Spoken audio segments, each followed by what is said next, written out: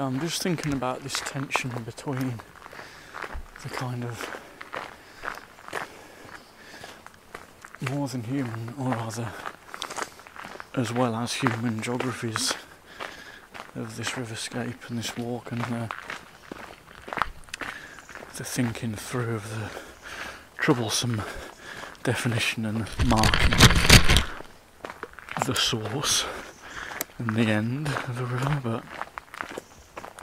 I don't really say the end of the river, do we? There's the estuary, which implies this kind of zone of transference from one body of water to another. There's the mouth of the river, which suggests this kind of gaping hole, sort of outpouring, sort of always on the move, this much less static thing than saying source. Whereas source, of course, is a kind of pulling in, a gathering in, rather than just starting from that point. It's taken something to get things emerging from there.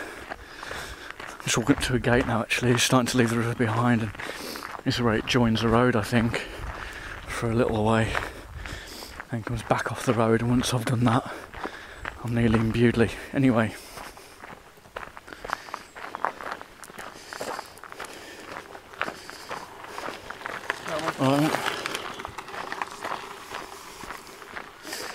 Anyway, I'm just thinking that through, really, and I think it's important to recognise this as a kind of, I don't know if tension is the right word, I keep using that word, and I don't think it's right. It's not a conflict, it's not a tension, it's just an awareness of, there's a little mole, little dead mole, poor little thing. Never actually seen a mole, and now there's one here, dead on the path.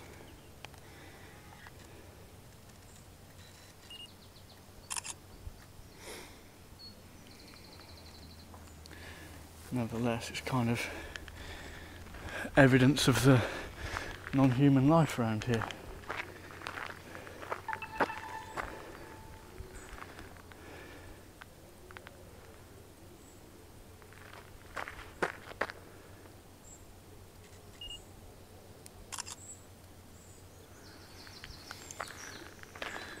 I don't know what that is.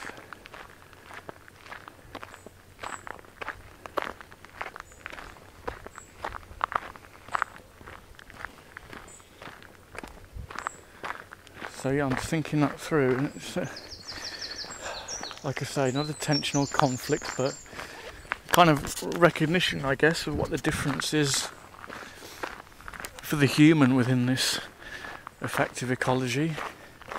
You know, my body's a body on the move, and as is the river, as are the non-human animals that are around, and the plant life, and even the sediments that's getting transported in the river are all bodies on the move.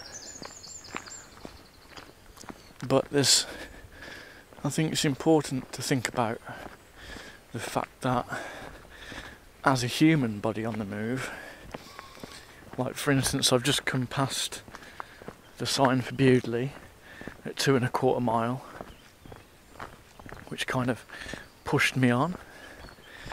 A short time after that, the alarm went off, so I had to stop and write for a little while. And after that kind of cathartic process of sitting by the river and writing for only 10-15 minutes, did a quick sketch and wrote a short account of what was going on. Got the bag back on the back,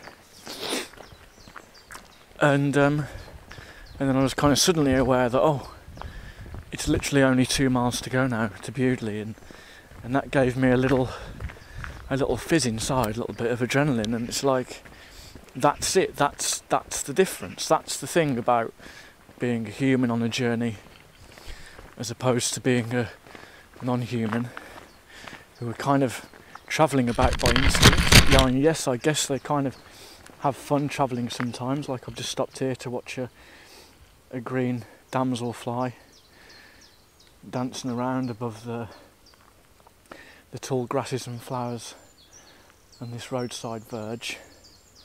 And I think about the buzzards that I've seen and the ducks, and you know, it's a funny one. I guess yes, they have fun flying. I think fun's the right word. I mean, you see, you know, when red kites hawk each other and chase each other, you know, they play, okay. And the ducks, I've seen a couple of ducks flying around, and they looks like they're sort of playing. And so yeah, I guess they have fun.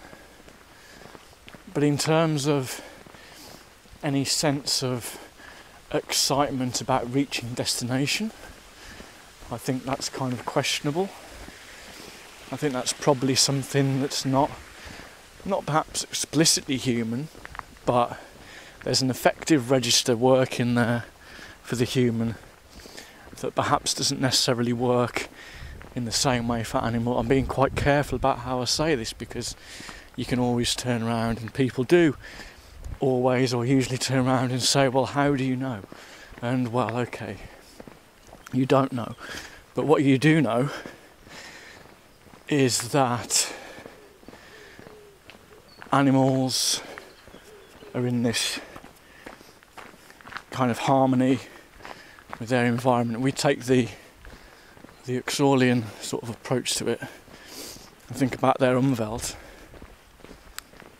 You think about what the destination would mean in a world of perceptions and signs and symbols and signals and signifiers, and what it would be a register for their perception on their sense organs and their awareness. But would it be a kind of pre-personal thing that's kind of emergent and then plays upon their affective registers and their emotional registers and their sensations in the same way as it would for a human?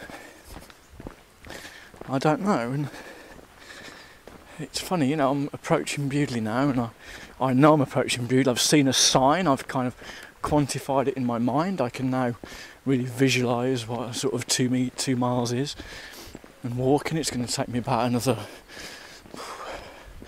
half hour to an hour from here. So, you know, I've got this thing in between these markers. It's been quite nice actually to kind of lose that awareness of distance and actually perhaps enter back into a world of perception and signs, rather than watching a mileometer go around on a car or bicycle or a bus journey broken up by stops. I kind of know how I've been doing time-wise today, because I've had the alarm going off every hour. I've then stopped and sat and written for a while, which has been nice actually. And it's been quite odd, because as I've approached each hour, I've kind of known that hour was coming. I've kind of known, my sort of inbuilt body clock sort of got in tune with that. And there's another chute of the Severn Valley Railway. Probably not going to be able to get a photo of it again. Anyway. So there again is that Uxorian kind of harmony my body's entered into, with a kind of sense of time. Even though I've not been clock watching, I don't wear a watch. So humans have the capacity to enter back into, step away from the world of quantified, measurable time, and enter back into an old Uxorian, durational living of life, a durational kind of movement, without having to know what the distance is or what the time is or anything else, and actually be quite accurate about knowing how much time has passed without seeing a marker or yardstick or landmark, something like that. So it's a strange one.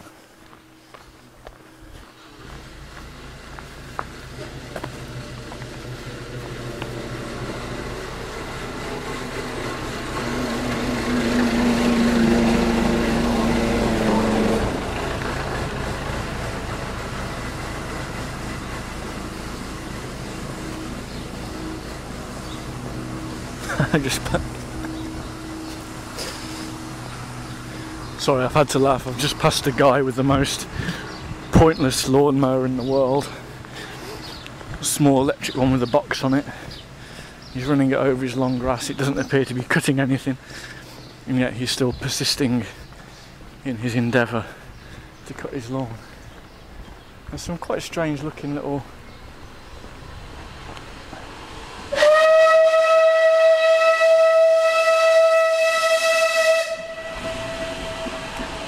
quite loud when you're close to it. It seems to be running quite regular though. I'm going to try and catch that on Friday. Anyway, I'll keep losing track of what I'm talking about. So yeah, there he comes. He's coming down here in this digger now. I'm just going to step in here while I know I can. Yeah, I'll step over here instead.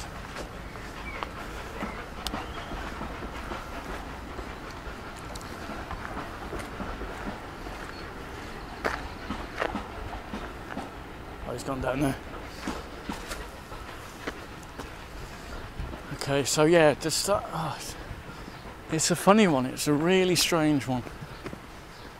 And so while I'm writing this project as a kind of, you know, a decentering of the human, if we then start talking about the agency of non-organic stuff and the perception worlds of animals and things, we also then have to talk about the agency of the human and perception world of the human.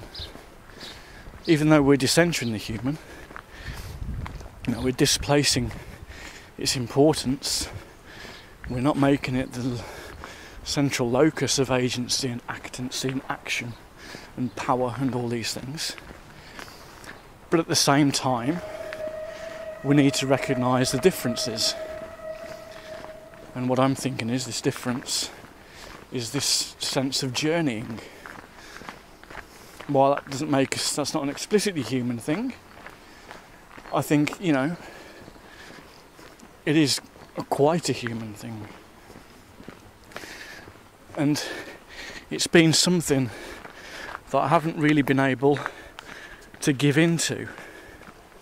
And I find myself, once again, even though I've decided to do case studies for the project and break it down into these chunks, I also still want to and have this desire to walk the full length of the Severn. Not in any particular order and not always downstream, but I feel like I should put my body amongst the whole riverscape and journey the whole riverscape.